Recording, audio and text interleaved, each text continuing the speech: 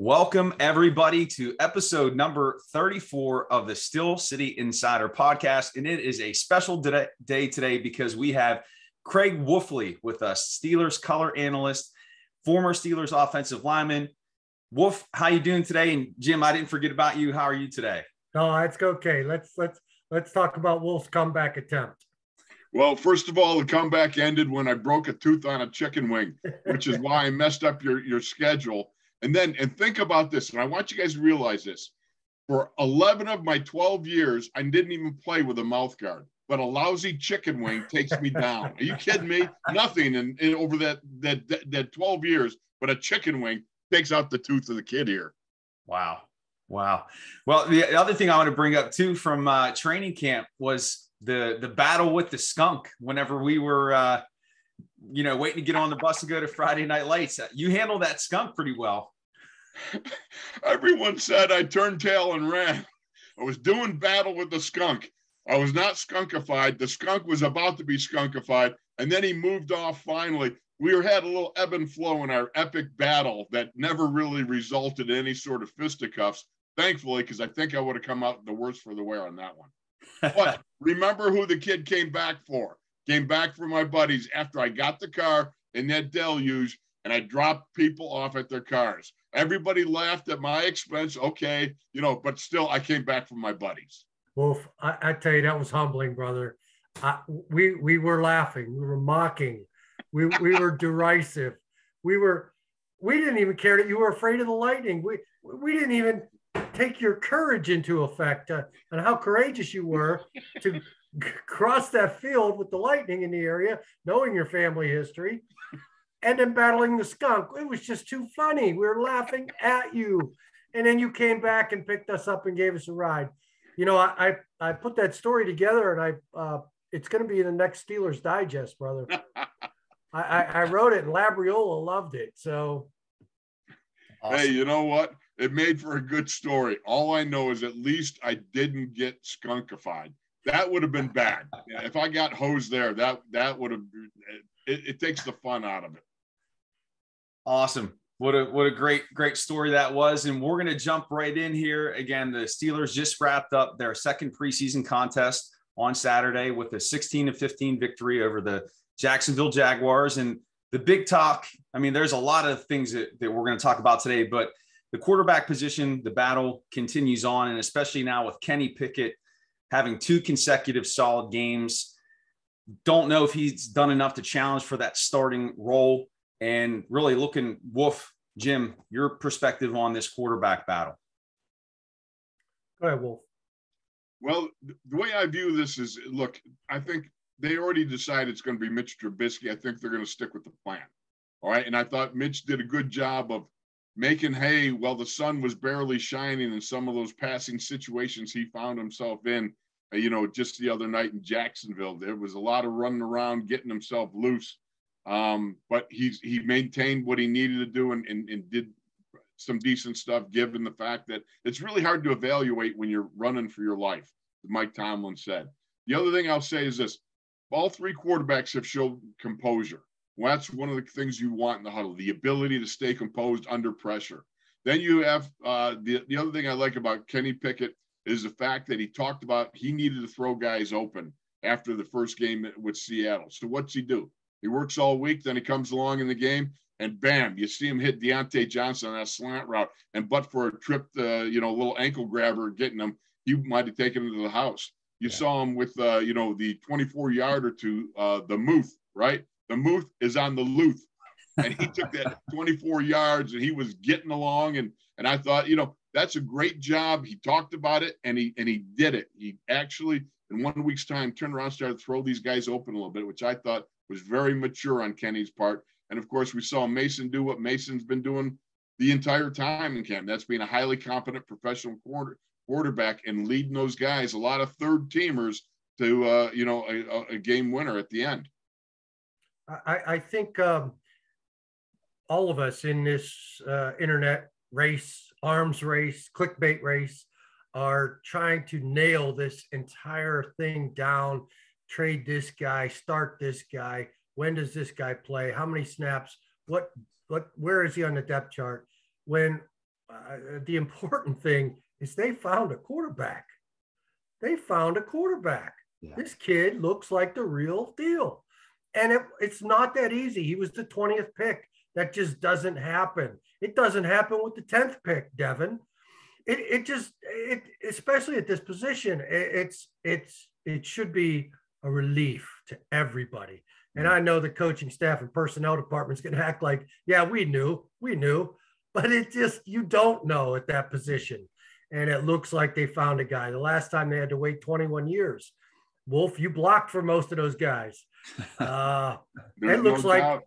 looks like they found one right away. No matter when he plays, where he plays, he is going to be a ball player. He's going to be a quarterback. Yeah. So safe to say, Trubisky, he's going to start the season. He's going to be given every opportunity to lead his team.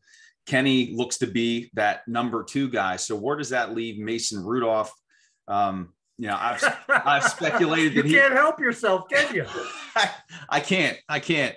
Who cares? I mean, he's a 3rd string quarterback. He could possibly an argument could be made that he could be the 1 quarterback over Trubisky. Mm-hmm. They have a kid quarterback. I mean, Mason is, I assume now he's going to be the 3rd quarterback. So, yeah. It seems to be the way they're going about this, And let me just say this: I salute Mason. Mason, through this whole thing, has been nothing but supremely professional. The guy has been, I thought he's really shown himself to be a true leader. A guy who, I got to tell you something. Mentally, you think about, that's a lot of pressure and this and that. He's just been terrific. I thought he is one of these guys that psychologically he is a tough guy. He's tougher than woodpecker lips in the gourd, man. Because I'll tell you what, you look at his production all through camp and everything else. Most teams would say that's the number 1 guy. But the Steelers have plans. They got with Kenny and with Mitch, and the fact is this is the way it's going to roll out. But I salute Mason because he has not given up and he has not gone quietly. He has fought his butt off. Yeah, and it may not matter if they can't get that offensive line to improve here in the next couple of weeks before the season kicks off.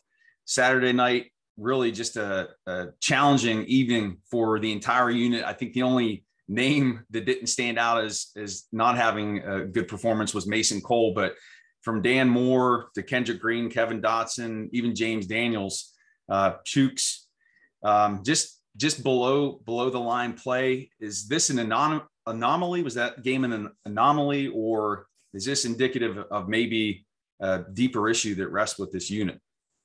Well, right now it's in my mind, just looking at what's going on right now, it was a step back from the week before. They rushed for over 100 yards the week before, and things were going well, and they took a step back. Now, when I look at it, and I watched the film yesterday, I spent all day yesterday just watching film. Chooks, he handled the pass pro fairly well. Yeah, Chooks looked good. I thought with Chooks, he was fine. The pressure didn't come through Chooks. Danny Moore was uncharacteristically giving his man, Arden Key, a little too much room on the edge, and he took a couple of shots there, and it sent him on his heels. And I don't understand what it was, but, you get these bugaboos every now and then. You can have a game where you're just not, your normal self. It's kind of like you get out there, and I can't explain it to you enough, but you're out there, and everything you do seems to be out of body experience. You like feeling like, what's happening? I'm not getting it done. I'm not doing it. And Danny Moore looked to me as a guy right then. He got a little unsettled in his technique, and he kept catching. He needs to punch. He needs to get those hands out in front of him and use his punch length and his punch radius. And it's going to help him so much when you take some steam off those guys on the bull rush. And when he gets caught with his feet together again, and it's been a fairly consistent problem, he gets in trouble when his feet get close together. Feet get close together, the hips rise up, and all of a sudden your low leverage becomes a high leverage, and then you get top heavy and you're easily driven back. That's something he's got to work to overcome, because he's better than that. He's better than what we saw the other night. Mm-hmm. Wolf, could it be a case of a coach teaching new technique and Danny trying some new things and possibly taking a step back to take 2 steps forward? Tell me that can be the case. It can definitely be the case with a young guy. I mean, the guy that's more confusing to me was James Daniels. Yeah. On one of those plays, he actually hopped into a set. And when you hop, your whole leverage goes up in the air. And if you get caught at that moment as you're unweighting your very base, your strength, the thing that locks you to the ground, you can get nailed and driven back. And I couldn't understand. He hopped and his feet, he opened up the door. John Leglue did the same thing. I'm very surprised. You stagger your feet, you punch hard, and you move your hips laterally, making sure that you stay on the same level to the man to your left or the man to your right. That's called never leaving your wingman, making sure that you're one of the solid five and you stay shoulder to shoulder, hip to hip on relatively the same level. And they were having problems. And again, identification of who your wingman is. Do I have somebody, I'm punching a guy off to this guy and, oh, wow, that guy's not picking my guy up. Oh, we got problems. Those things got to be communicated and you got to sort them out, because the chaos that will ensue if you don't solve this problem will manifest itself in Cincinnati. Believe you me, let me tell you. So you've got to get this settled. So we hit on the Wolf, you are a cup half full guy, 3/4 full. And you're so positive all the time, but I mean, deep down, can this be fixed? Come on, tell me the truth. I believe it can be fixed. I am that guy. I always believe, Jim. I've never, ever entered a game and said, we don't have a chance. And I've watched this for 20 some years now from the broadcasting on whether it's on the sidelines or in the booth. And I still believe that all it takes is the next game to turn it around, the next play. But, you know, it's got to happen, and we've got to see it. And one of the things we saw, Chooks is doing fine. All right, Chooks, I'd like to see a little more movement from the run blocking, that sort of thing, run blocking being a separate issue. But right now, the pass protection has been problematic for guys when they run the twist game and they get guys in between them. You know, have you ever gotten a peanut or something stuck in your teeth? You know, it's right in between two of them, right? And you're trying to get it out and you go, oh, that thing really bothers you. Well, that's what happens when you run a twist game and a guy gets in between you and the guard. Like if I'm the left tackle and the left guard, or right tackle, right guard, or center guard, whatever, you know, you get a guy in there, you got all kinds of chaos. You've got to be able to stay on the same level. And right now they're not seemingly staying on the same level so they can pass people off. You can't turn when you punch a guy. And I'm sorry, I'm giving a little bit of a training protocol for pass protection here, and it's a little bit hard to follow, but you can't turn. You got to move your hips so you bang up next to the guy next to you. If you turn and punch him off, that guy can get through the gap if you're not strong enough to punch him all the way over. So there's some things, again, that they got to work out. They got the people in place. These guys can do it. I have seen James Daniels manhandle people. I've seen Kevin Dotson blow guys off the line of scrimmage. I've seen Kendrick Green, you know, do what he does and pass protection or run blocking and throw people on the ground. I've seen all these guys perform individually at better levels than what we saw as a group the other night there in Jacksonville. So go ahead, Jeremy. I was just going to say, at left guard, you hit a little bit there on Dotson and Kendrick Green. And Green had an opportunity to speak to the media today, and he was very candid in saying, hey, I know I didn't play a good game. I've got to get better, and talked about how Coach Tomlin, you know, highlighted his performance on Saturday in Jacksonville. What do you see? I guarantee you he didn't highlight it. He low-lighted it. Low-lighted it. Yeah, that's probably more appropriate. And Kendrick knows this, and I've been there. I understand that. I have been that. I have had games like Kendrick. I know what it's like, brother. And he's got to reload, revamp, and get ready to go, because the NFL waits for no one.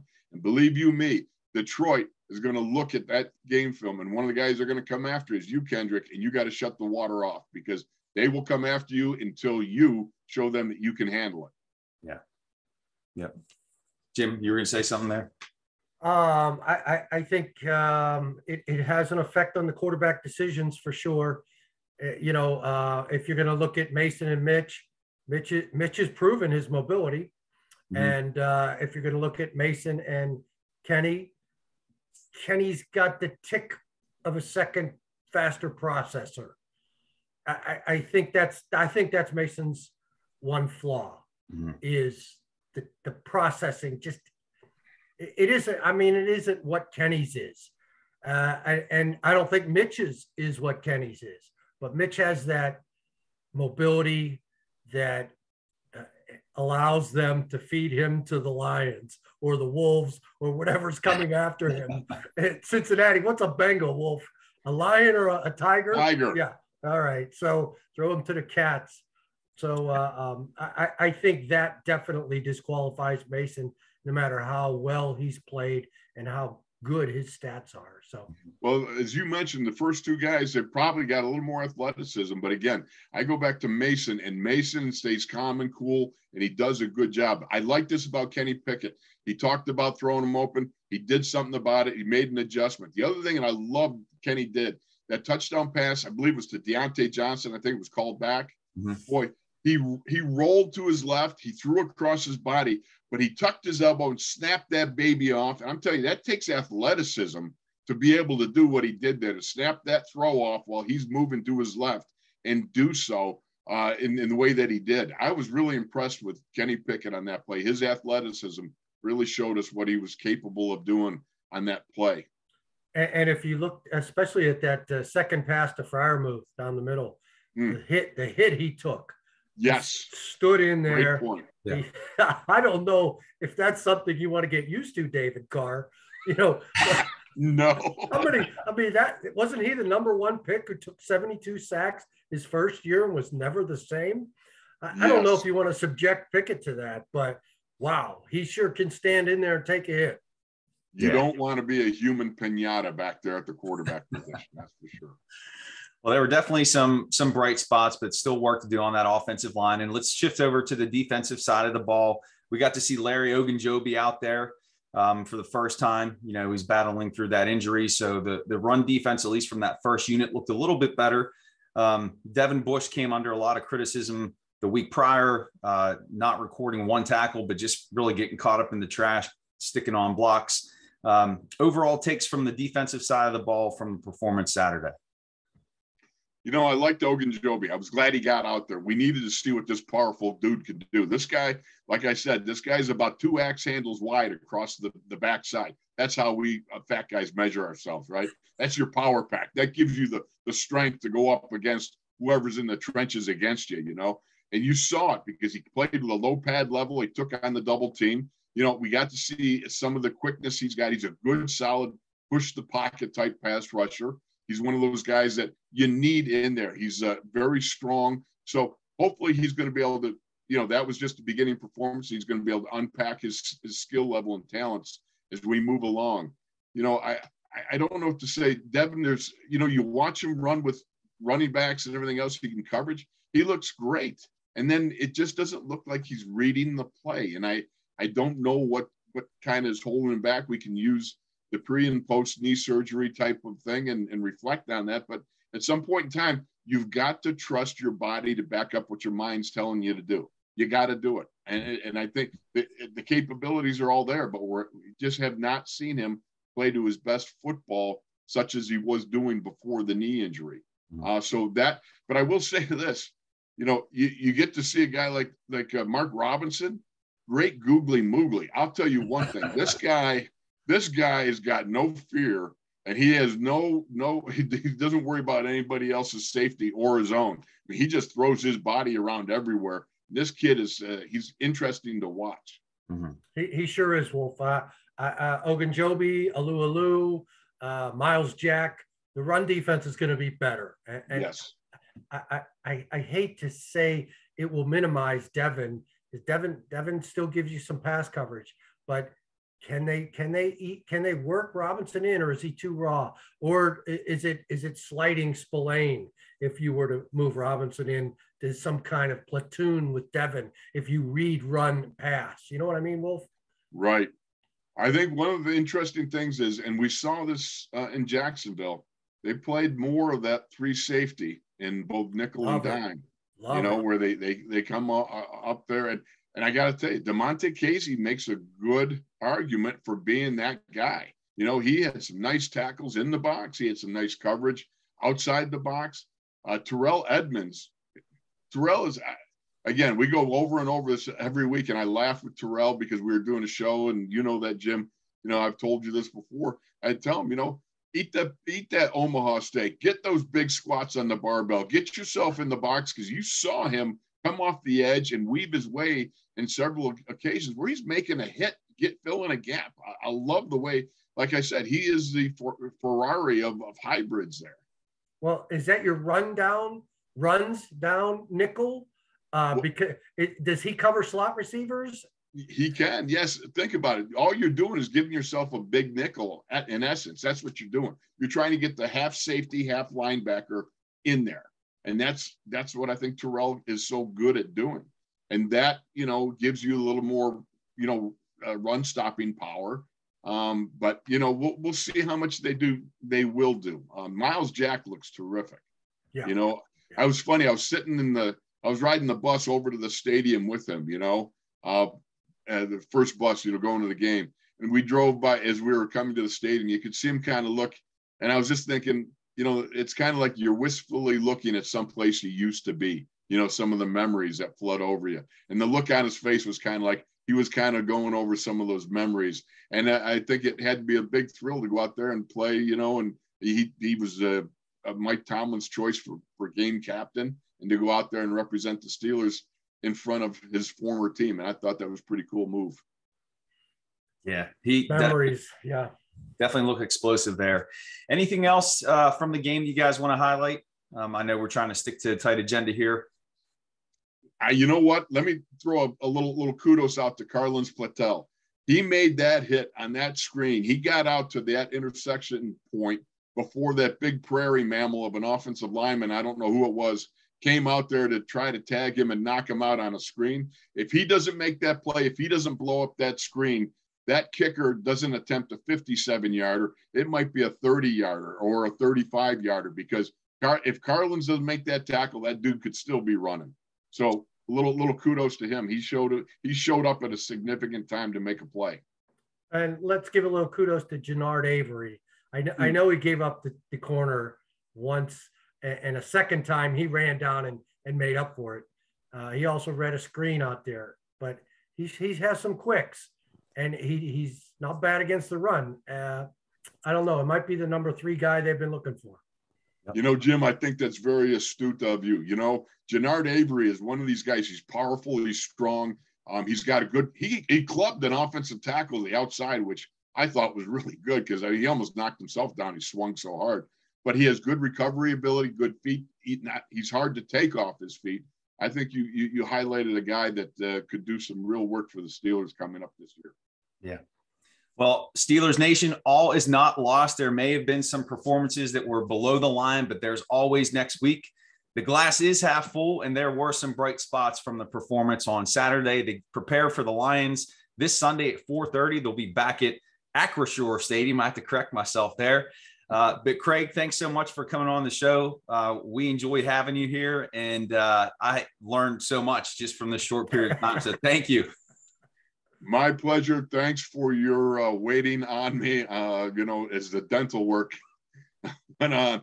Appreciate you guys, and anytime, it's always my pleasure. All right, everybody. Well, thank you so much. Thanks for checking in for episode number 34. We will be back next week following the final preseason game, and the roster cut down to 53 takes place on August 30th. So a lot coming your way. But thanks so much for watching the Steel City Insider podcast. See you, everybody.